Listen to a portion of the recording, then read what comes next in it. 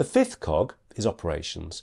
It's sometimes called service delivery. It means the management of your staff, your services, your processes, your risks in your business. This aspect can be very complex if you run a clinic, particularly clinics on multiple sites, but it's much less complex if you have a private practice. Now, for a solopreneur, this might mean good software. For a clinic, it means a good clinic manager and the appropriate systems for HR, risk management, stock control, accounting, etc., etc. You get the idea.